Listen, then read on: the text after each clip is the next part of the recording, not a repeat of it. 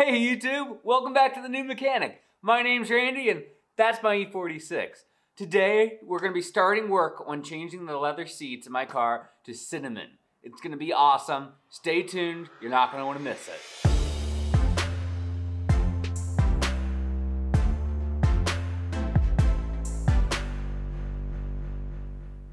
Here's the problem that we have with the car currently. Everything just looks old and worn, right? The leather seats, anywhere that there's a crack, you can see that it's kind of grayed out a little bit. You know, it's not as black as it could have been. So the seats look old. The vinyl in the car, similar situation. You know, it looks a little bit faded. It's not as black as it could be. There's, you know, just things about it that it just doesn't look great. And then the wooden trim, it's so outdated that I need to get rid of it. We need the aluminum in here. I think it'll really brighten up the car. So the floor is also very dirty, so we're gonna clean up that. And a lot of the plastic trim is in the similar situation. It's scratched and it just looks really old as well. So here's the goal.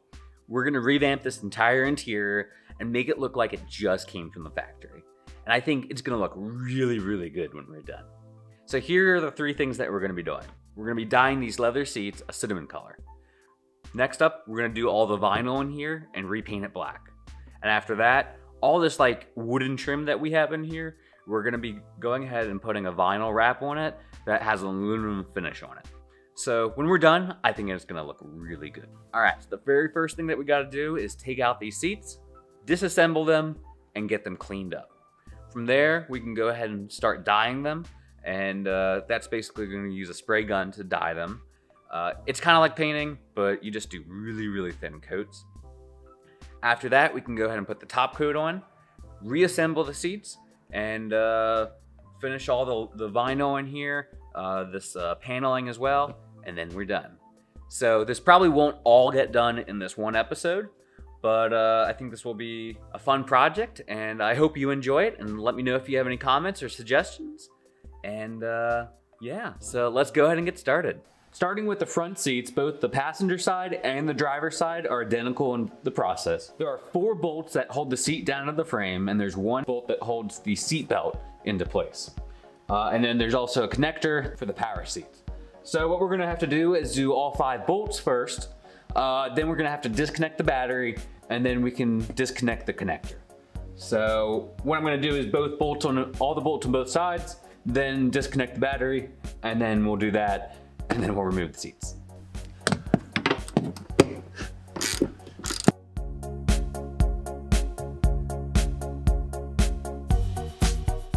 Now we can go ahead and slide the seat the whole way forward, and we'll get to the back ones. I'm also gonna tilt the seat forward for now. Now from the back seat, we're gonna go ahead and get these 2. These are actually bolts that go in, whereas the fronts were nuts.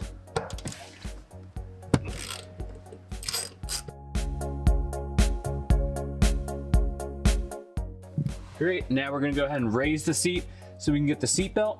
Then I'm gonna lower it back down and then we can get the plugs out.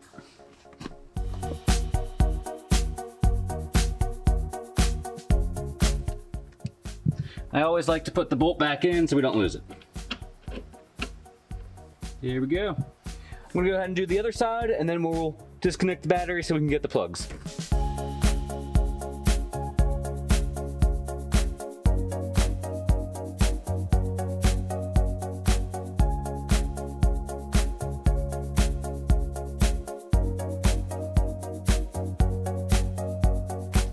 Now we should be able to just lean this back.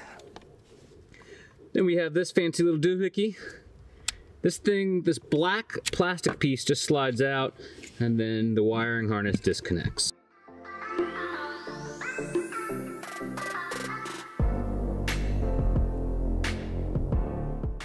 Next up, we got the back seat. I think these are a little bit different based on whatever car you have and whether or not these are foldable. So this is my car, and I think on this one, you just literally just pull up. Hey, look at that, and that whole cushion just comes out. You take the headrests off,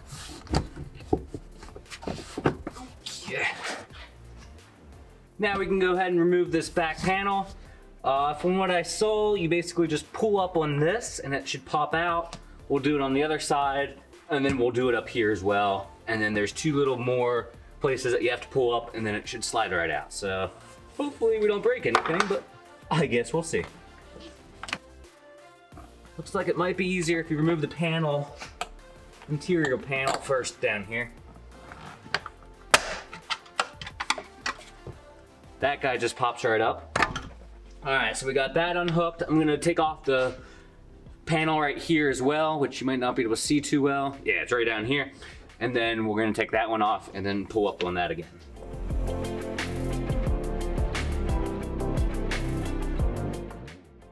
All right, now we have a ton of room for activities.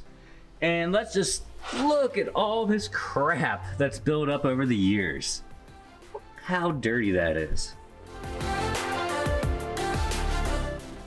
Ugh. All right, let's get to work.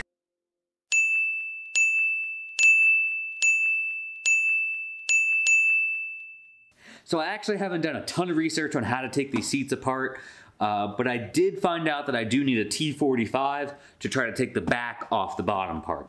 So that's the first thing we're gonna do, and then we're gonna try to take off the plastic pieces. That way we can paint just the leather, not worry about masking off all the plastic.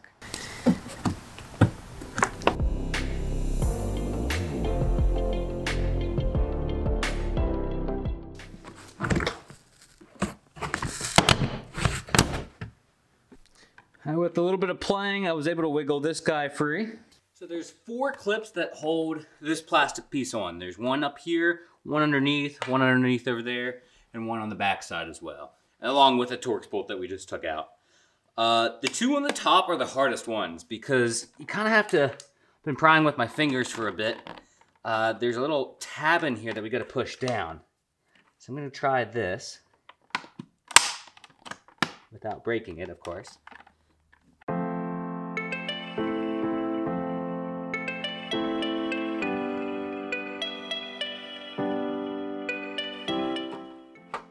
There we go. Alrighty. Now we should have access to the T45 that we need on this side. There it is.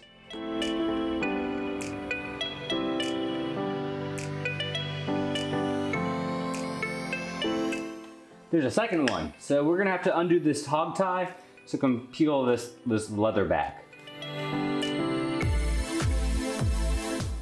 There we go, we got hog tie done. And there's the other bolt we gotta get out. All right, T40 it is.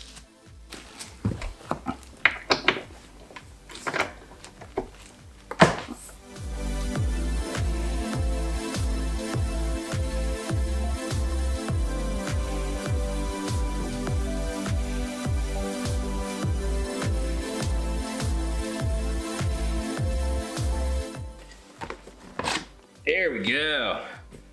2 pieces.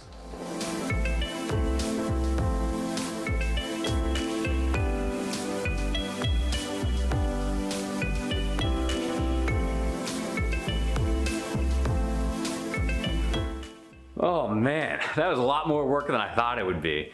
But the good news is we got all the seats out of the car. We got the back seats, the front seats, and the front seats we've disassembled most of the way. The bottom part of the seat, still some plastic trim that we have to take off, but once that's off, then we're ready to clean the seats really thoroughly, and then we'll be able to spray the adhesion promoter on.